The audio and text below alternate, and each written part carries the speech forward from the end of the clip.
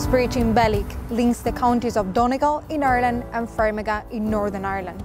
Although the area was heavily affected by the Troubles, for almost 20 years people have been crossing from Ireland to the UK without even realizing. However, Brexit could change that.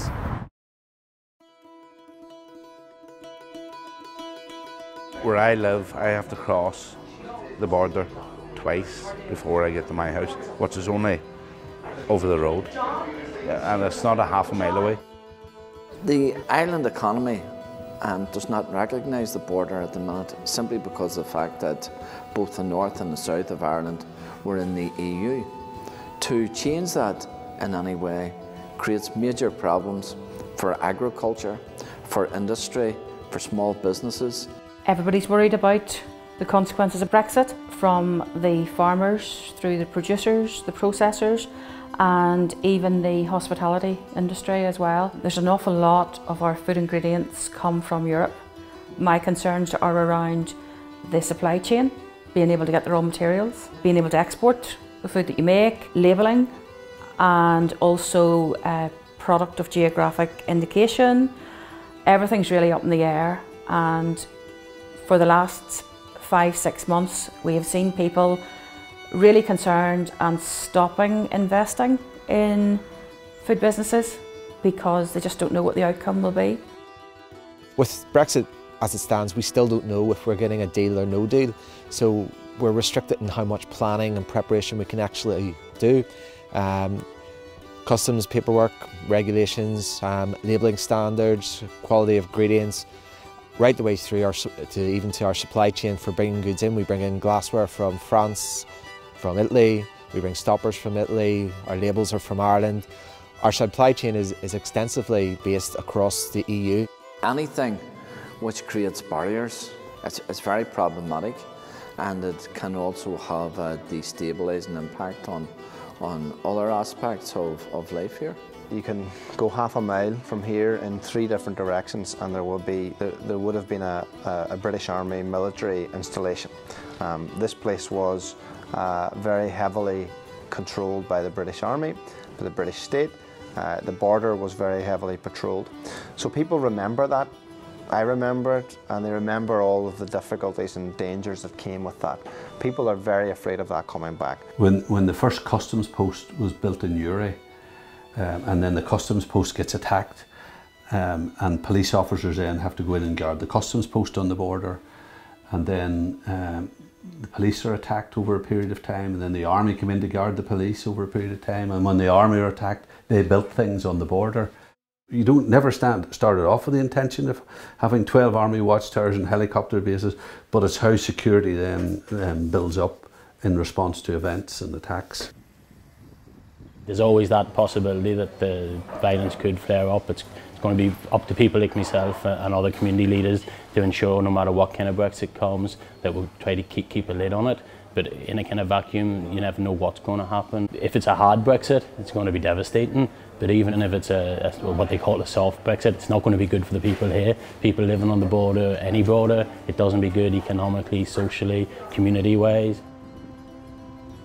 I've never seen a customs on the border, and I don't know how I would react or how maybe some of the other young people. So it's important that we prevent that, because I think it will be a bigger reality shock if it does come about. We never seen anything other than peace growing up. Like, we never seen the harsh borders or anything. Like, we cross over the border and don't even realise we're crossing over the border. So I think it's good that we all keep the peace. I don't want to change, like. When I was talking to Commissioner Barnier here, I was explaining to him, do you see the border over there, Commissioner? And he said to me, no, where? And I said, that's the idea, you can't see it, and the idea is to keep it that way, whatever the result of Brexit is. Brexit in Northern Ireland is not only a political or an economic matter. Here, it is a threat to fragile peace. This isn't just about trade and tariffs here. I know that's what a lot of the debate in Brussels and in Westminster is about. This here in Northern Ireland is about identity. Well, we fear that our Irish identity, our Irish citizenship will be challenged and compromised by the whole Brexit adventure. Personally, I'm a unionist, but I voted to remain. But through the course of Brexit negotiations here, I've found myself getting increasingly irritated by the attitude of the Irish government and indeed their European partners in terms of the hard line they're taking around Brexit. Most things here tend to divide up on orange and green issues, as they call them here, and we have Republicans now. There's an old saying that they see England's difficulty as Ireland's opportunity, and they've become more aggressive in their pursuit of a united Ireland. If there is no agreement on the future relationship by 2020, the entire UK would be part of a customs union, with only Northern Ireland remaining aligned to some of the EU single market rules, the so-called backstop. Essentially what it does is separate Northern Ireland from the rest of the UK, constitutionally and economically. First of all, Northern Ireland will be treated differently from the rest of the United Kingdom, and as a unionist, that's something that I don't want to see happen. My whole reason for being in politics is to maintain Northern Ireland's place within the United Kingdom.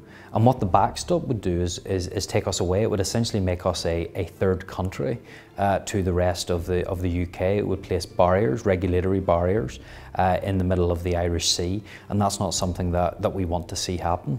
The polarisation of society into British and Irish as a result of Brexit is a very, it could do harm to all that has been done to now.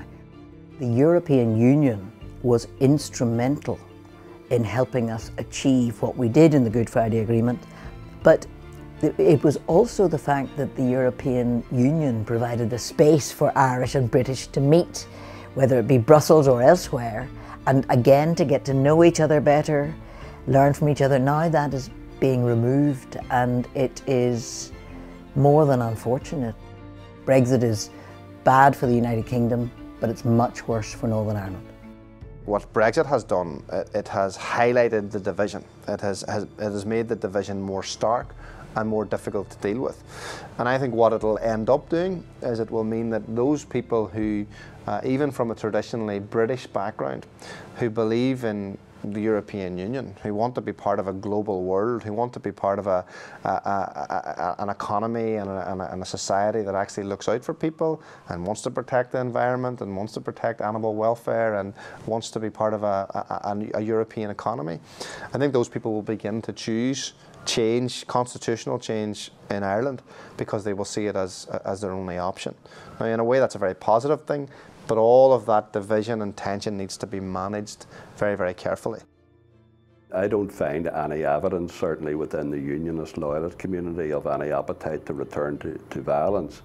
Having said that, it's wise not to be complacent, because when I was a young man many years ago, I didn't think that we would slide into violence either, so it's wise to be careful about how we deal with the current situation. To be honest, I don't know what way it's going to go. The conditions that led to the conflict back in 1969 and 1970 no longer pertain. The British Army are not in military occupation of vast areas of the north. The circumstances for violence and for armed actions, I don't believe that they are there. But who can say, what's going to happen in the future? I'm afraid that the minority will lead the majority. And that kind of bit says that I don't believe that people want to go back to the way that it was. Nobody in their right mind wants to go back to the way it was. I don't want to go back to the way it was. I don't want to see my kids leading the life that I led, and not being able to go places and then who your friends could be and who they couldn't be. Do I think that? I think it's up to our politicians to make sure that that doesn't happen again.